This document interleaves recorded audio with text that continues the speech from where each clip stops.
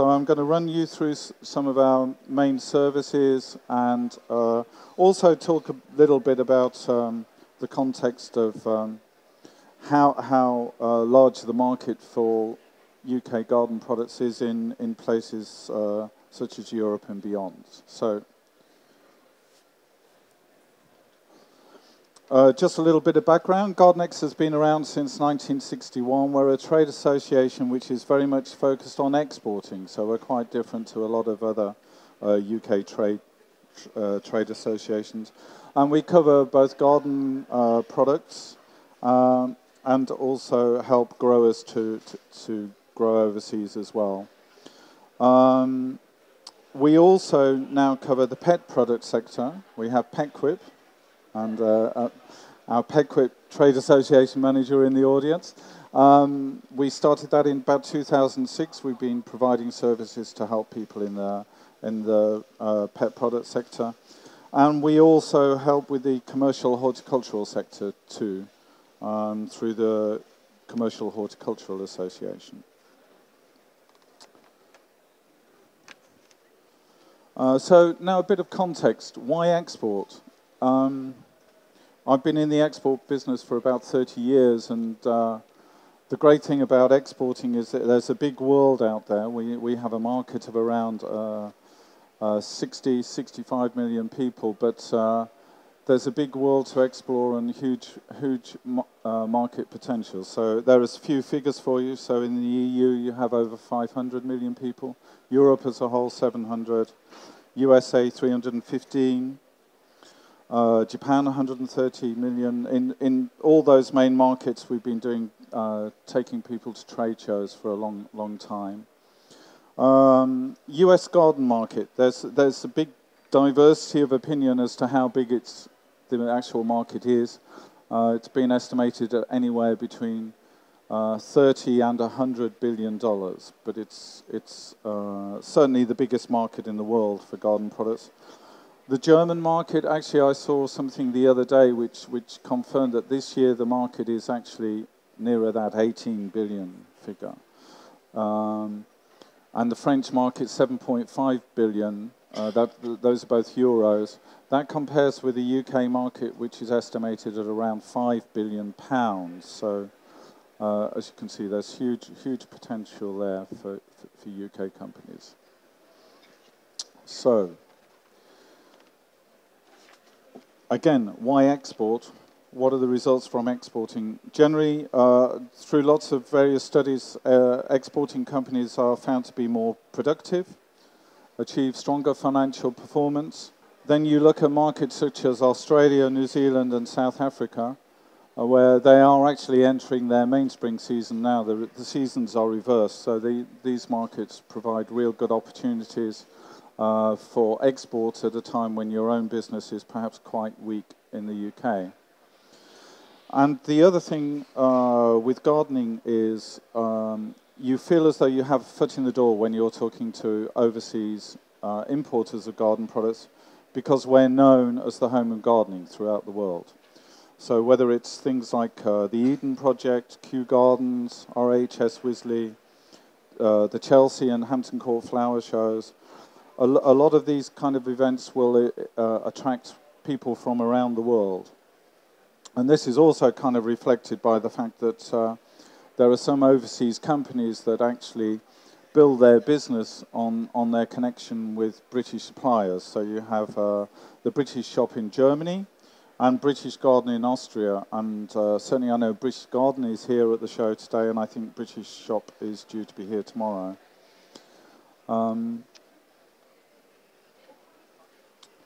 So how big? Let's have first of all a look at the European markets in more detail. So there was a study by a German organisation called the IFH, which at that time it was looking at the 27 EU countries. Croatia's been added since, but it put the value of the market at 87.3 billion euros, and again compare that with 5 billion pounds for the UK. And out of that, 62% was estimated to be living green, so plants, flowers, and everything else. But that also includes biochemical products, growing media, and so on. And 38% all kinds of garden hardware. A couple of years ago, another research organization, BBE, put the German market at 16 billion euros, and they put the number of gardens at around 20 to 22 million gardens. France is 7.5 billion, Netherlands around 4 billion, and even, relatively speaking, small markets such as Ireland and Belgium as much as 600 million euros. I'll look in a bit more detail about who those customers are. So Germany is Europe's biggest market. It's very strong, and it's the DIY stores that are perhaps strongest in this section. There's big groups such as Obi and Bauhaus and Hornbach, who between them have hundreds of stores. With most of them will have large garden centre departments. Then you have specialist garden centres such as Dana. They have about 110 stores in Germany and also in Austria. But increasingly in recent years, it's some of the very competitive discounts. We're now quite familiar with Aldi and Lidl. They actually do sell quite a lot of garden-related products, but it's very limited ranges and high volumes. But they've become a leading factor in the market. Then we have France. Again, the DIY stores there are very important. There's the likes of Leroy Merlin, Castorama, and then you have some fairly significant garden centre groups such as Truffaut Jardin and Botanique, and supermarkets such as Carrefour and Auchan, and also some country stores such as Gamver, France Rural. Then in Holland, it's the garden centres which have a bigger share of the market. You have some quite big garden centres there. But some of the big German stores are beginning to enter the market. Hornbach has, I think, around 10 stores there now. And you have some homegrown stores such as Gamma and Praxis, and country stores such as Agri Retail. And there's a few examples of some of the big stores in Belgium. Further afield, there's East Europe, Russia. These are very price-conscious markets. And it tends to be quite difficult to get into these markets other than through some of the big DIY stores that are already operating there. Scandinavia is a very good market for UK companies, although it's got a short selling season. Often the spring season doesn't get going until May, and some garden centres close completely in the early part of the year.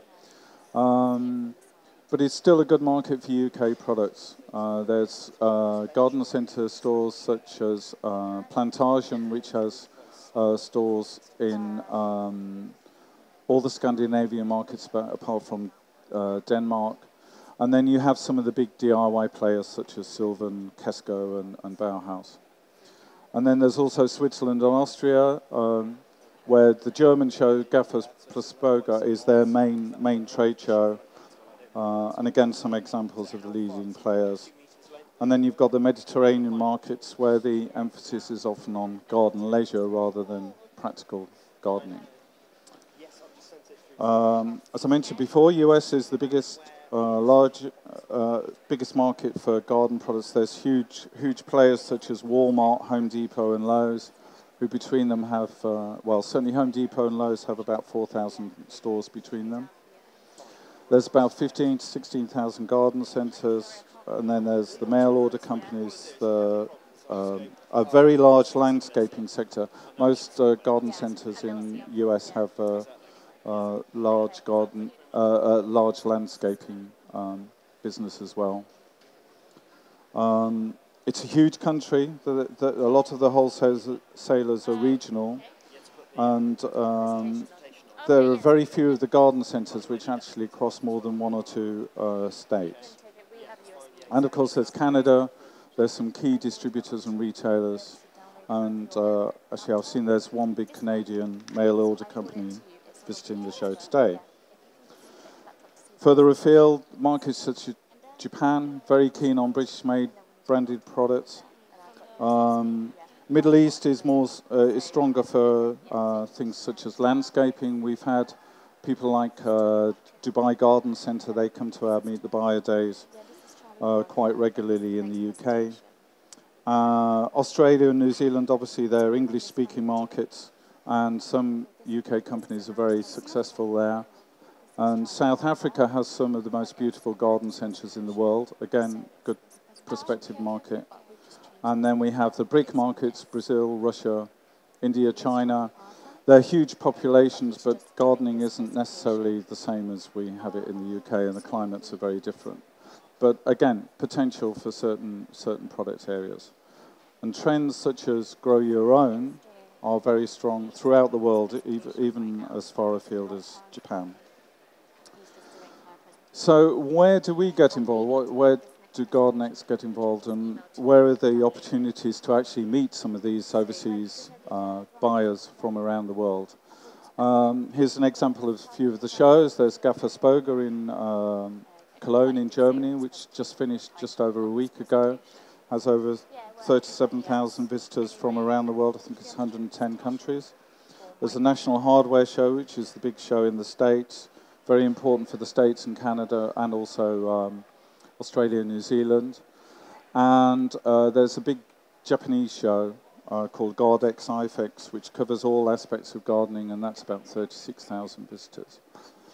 And what we do for UK companies looking to attend those shows is we organise the British groups, where we provide lots of practical support. We help you to get to the show, we help you organise your stand, we organise anything from interpreters and all the practical side of being there. And also we promote the show presence of the British groups to a lot of buyers around the world. One of the things that we have is a huge database of buyer contacts, so we send details of the British group in the form of preview leaflets, and we encourage them to come and visit our information stand and the British exhibitors exhibiting at the show.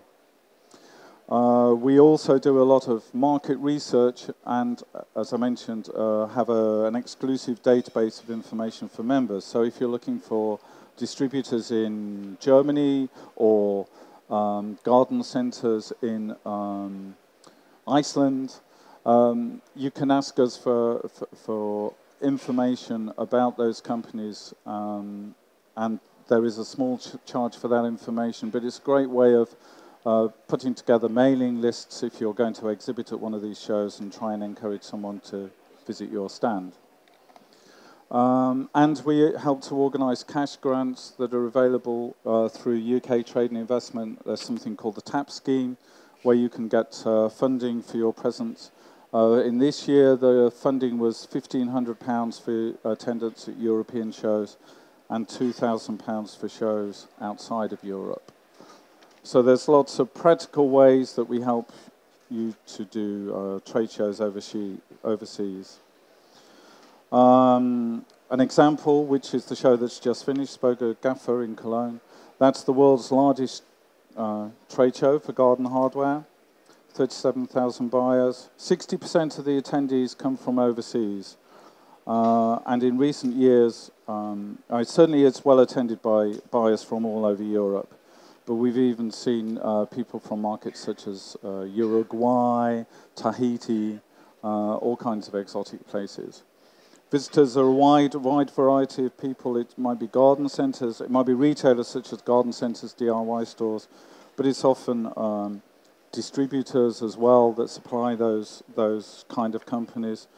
And it can be anything from supermarkets to furniture or building specialists, distributors and wholesalers. So next year the show dates are the 4th to the 6th of September, and we'll be organising the British Pavilion at that show. And don't forget, there's UK Trade and Investment. They provide a wide range of services to help exporters. We're the sector specialists, but in terms of general help for companies, there's a whole range of services. I'm not going to go into detail, but there's UK export finance. There's things like business ops, where you can sign up to receive sales leads, which are put on the system normally by the commercial officers around the world. There's schemes such as OMIS, where you can commission reports on distributors and contacts in markets overseas. Or it might even be through OMIS, you can even arrange meetings at British embassies and get involved in all kinds of things where you're given support by UK Trade and Investment. And there are schemes such as Passport to Export for newer exporters.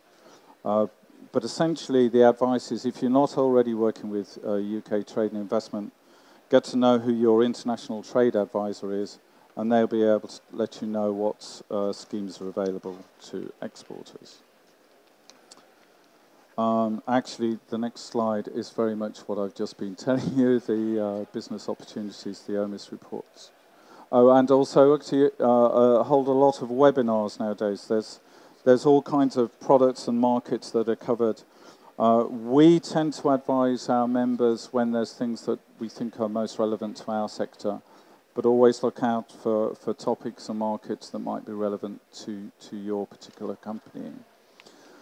There is also the Open to Export service. It's a relatively new online community. You can ask all kinds of questions that are pertinent to you, and hopefully you get answers through this online services that are specific to your particular queries. You can also, if you're looking to do your own research, or indeed know that there's research available, you can use a scheme called the EMRS scheme, where you can get up to 50% of the costs on a report through EMRS.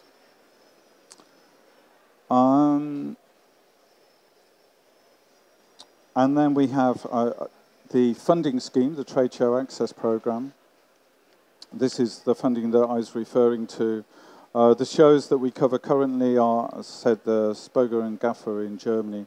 For the pet sector, we cover Interzoo, which is in Nuremberg every 2 years. It'll be at the end of May next year. And Global Pet Expo, which is the big international show for the pet product sector, which takes place in March in Orlando. The National Hardware Show, which I mentioned, that's in Vegas in May, and every other year there is a show in Bologna called Zoomark. So all these are shows where you can get government funding if you are eligible as an SME.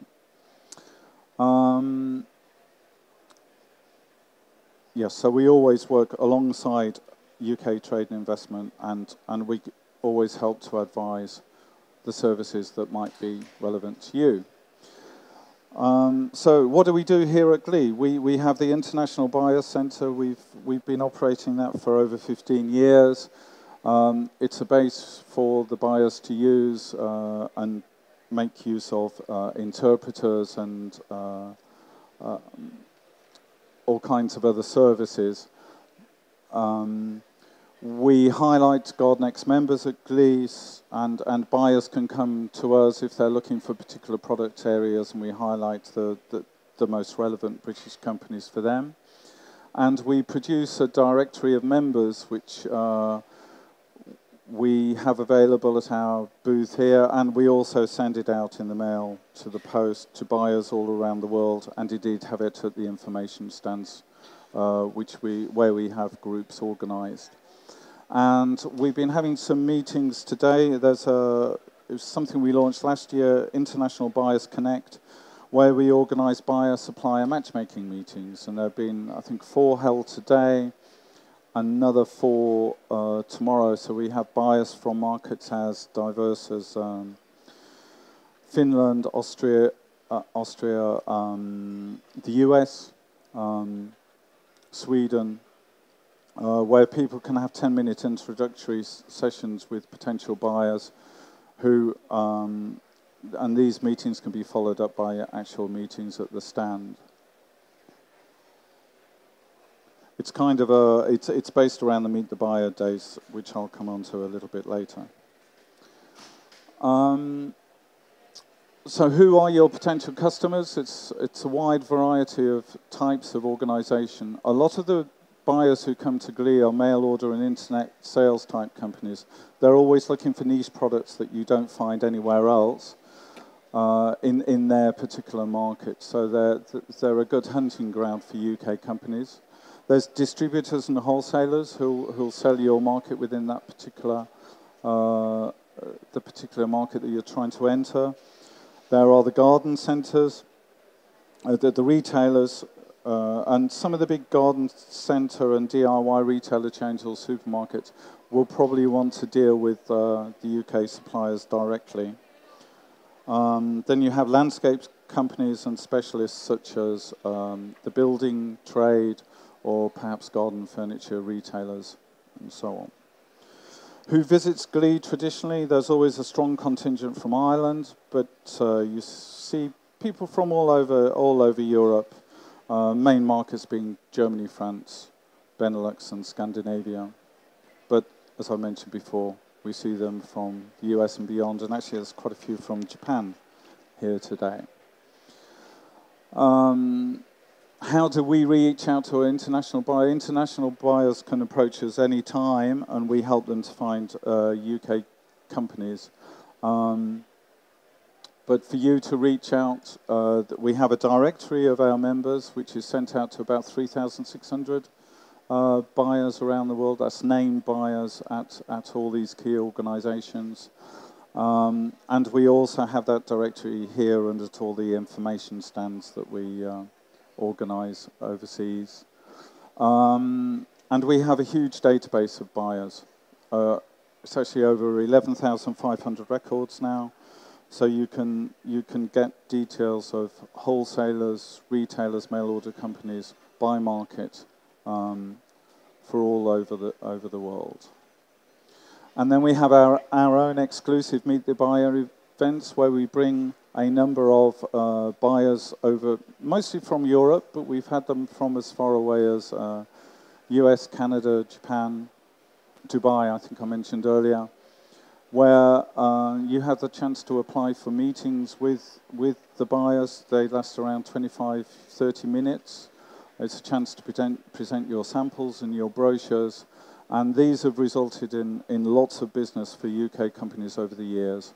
And our next dates are actually, that one is out of date. Our next dates are actually in October and March and June next year, but those dates are actually slightly out of date.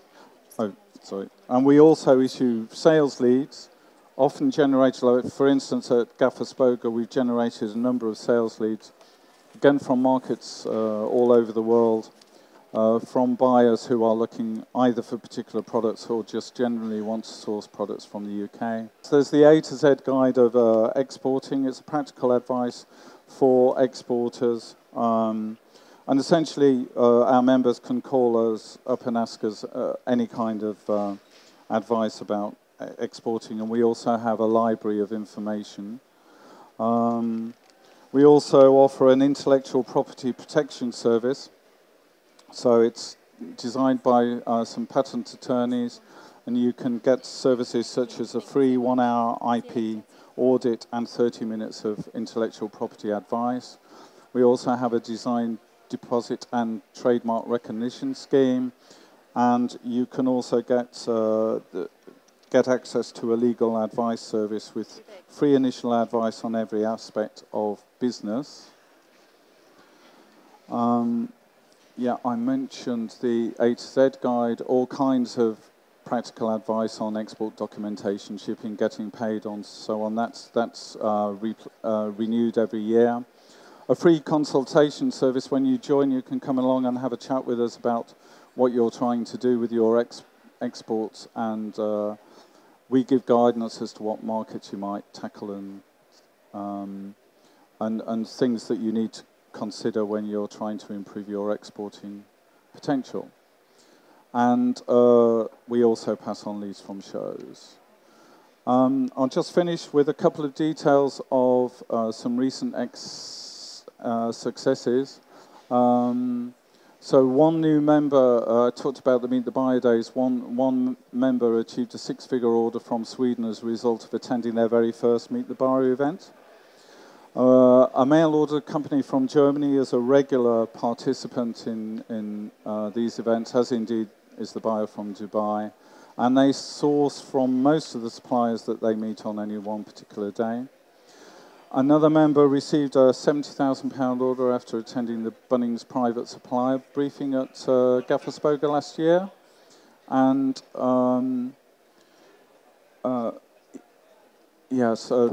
as I mentioned before, a lot of members take advantage of using the database information to promote their attendance at shows overseas.